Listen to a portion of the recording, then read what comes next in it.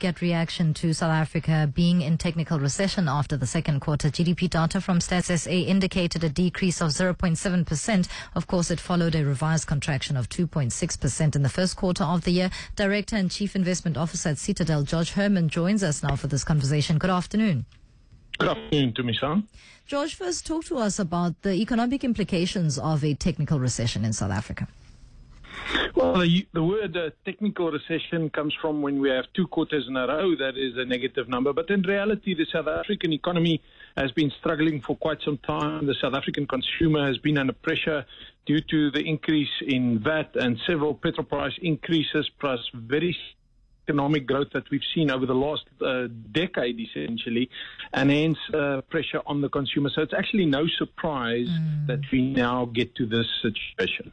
Having spoken about the impact of a technical recession and the economic climate currently in South Africa, with particular focus on the consumer, how does it practically affect the general South African with the country being in technical recession? Well, when it gets to a recession, literally like you have the fire in the city now, we have a fire in the financial markets where emerging markets are being sold off by global investors.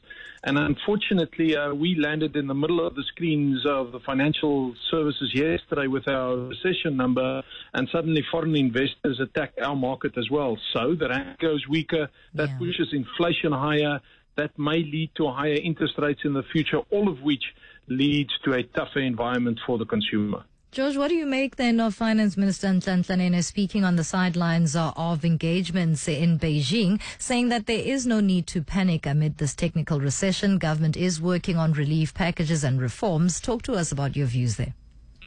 Well, the minister knows that he has our respect, and he's banking on that right now when he says that. Unfortunately, if you are not a South African, if you are a global investor and you listen to a Minister of Finance that only says, don't worry, we've got a plan, that doesn't sound so confident and doesn't alleviate their fears enough. So unfortunately, he was very underwhelming on financial press this morning. What then do the latest events mean for efforts in garnering foreign investment to boost economic growth, as government is currently on an investment drive and bolstering relations with the likes of China, seeking foreign investment to boost the economy and stimulate growth? How does this affect those efforts? Very, very good question. The president will have to pull on all the favors and all the friends that he's made through the years to make that happen. Any investor who looks at South Africa at this point in time from a totally objective point of view would have a tough time investing here. So we would look to some of our allies, to our friends, people who trust us for the long term and trust the ruling party that they can give policy certainty eventually to investors to invest at this point in time. Now, Citadel has raised fears of downgrade following the second consecutive GDP contraction. Talk to us about those fears. Unfortunately, Moody's played some games last year by not actually downgrading us in December when they had the opportunity. Nothing of our credit metrics have materially changed since then, but now they've been left behind because they were hoping that the situation gets better. And now, unfortunately, with the fact that economic growth is slow and tax revenue is slowing, the fiscus is coming under pressure. The medium-term budget will be under enormous focus, and there is now a heightened risk that they may downgrade us now. George, earlier on this month, or rather late last month, we saw S&P Global when they downgraded Turkey to junk status following the fall of the lira, that steep fall of the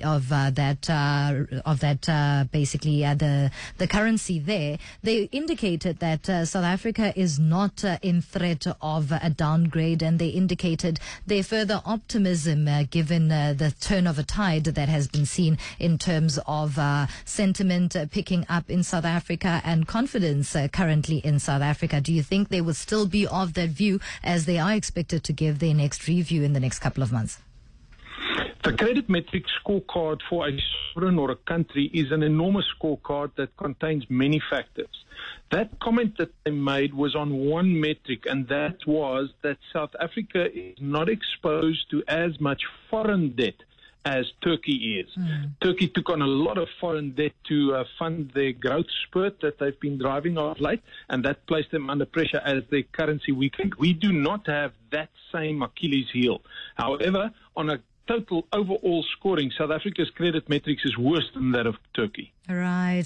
What's to be said then about the Reserve Bank's reaction to this, as we see that the Rand continues to suffer, and in reaction to the latest GDP data? And we do know that the central bank looks at the performance of the Rand as well as inflation in South Africa when it comes to deciding on rates and fiscal policy.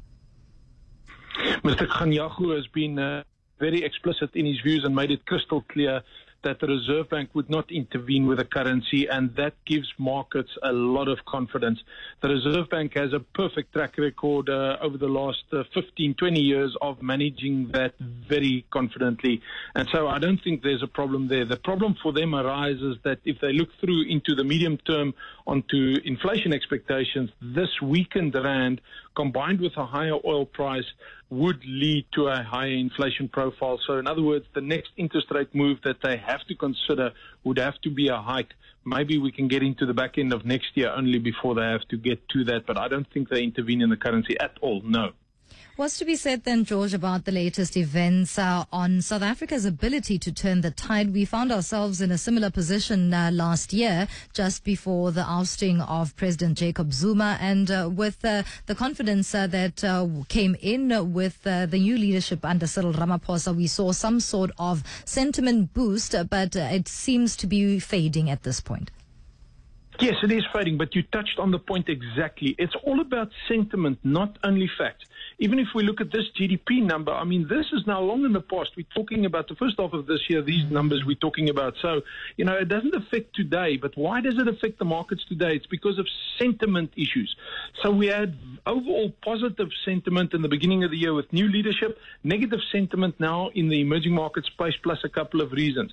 Your question is, what do we need to get out of this? We need confidence to improve. We need sentiment to improve, and we'll only get that with policy certainty. We have a few difficult things that we have to work through, but there's no reason why the president can't get us through that in the foreseeable future. Sometimes the world of economics will water down and combine with what happens politically. And it goes to my next question about political will. With the new president being Cyril Ramaphosa at the helm, is the political will present and seen in terms of a confidence booster going forward into turning the tide with South Africa's economic climate?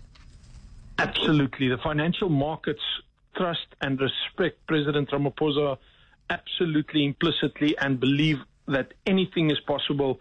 He could be seen as one of the best negotiators on the planet, and we're privileged to have him lead us through this turbulent period. Unfortunately, if we look behind him, that's where the market starts losing some faith. Does he have all the power? And the thinking process is that maybe he doesn't have in the private rooms all the levers of power in his hands yet, and that hopefully after next year's election he will be given all those levers of power, and yes, he does have the ability to fix this.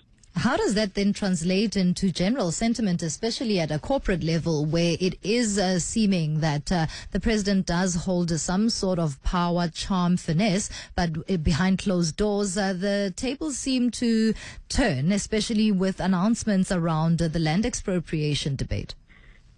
That's exactly the problem with corporate South Africa right now, is the uncertainty that it faces, that unfortunately the ruling party speaks from many different angles and speaks many different viewpoints in a very short space of time. On the one hand, you have President Ramaphosa placating and calming everybody, and then immediately, even on the same day, we have other ministers saying something to the opposite effect.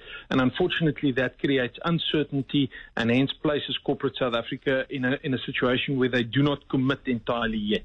As a parting shot, can South Africa survive this latest technical recession? Yes, absolutely. We are not fundamentally broken. This is a sentiment issue. This is in the midst of an emerging market crisis. We will come through this.